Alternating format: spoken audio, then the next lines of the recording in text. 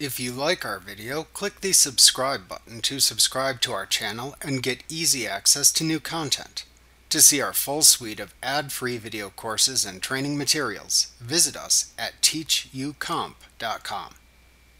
You can quickly and easily create a navigation form in Access which performs the same function as a switchboard form in Access. A navigation form in Access contains buttons you can click to open other database objects like other reports and forms. To create a navigation form in Access, click the Navigation button in the Forms button group on the Create tab of the ribbon.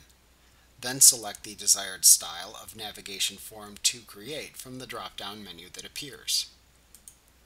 Then click and drag the desired database objects for which to create buttons in the navigation form from the navigation pane into the Add New section of the navigation form.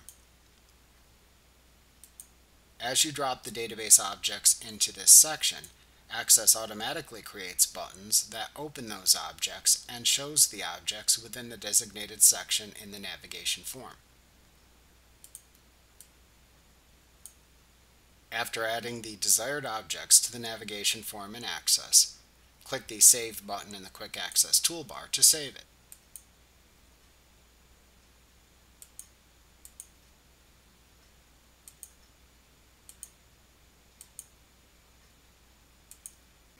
Remember to click the subscribe button to see more of our videos.